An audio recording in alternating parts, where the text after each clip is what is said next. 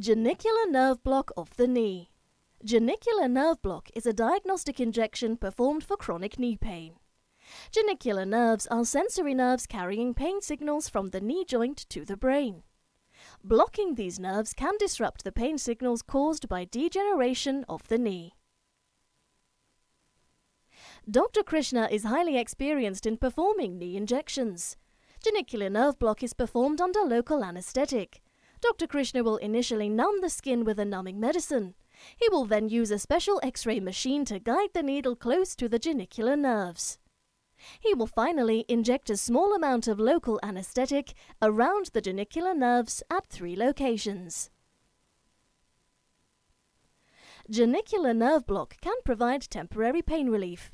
It may also help to determine if a patient is a candidate for nerve ablation, which can provide long-term pain relief.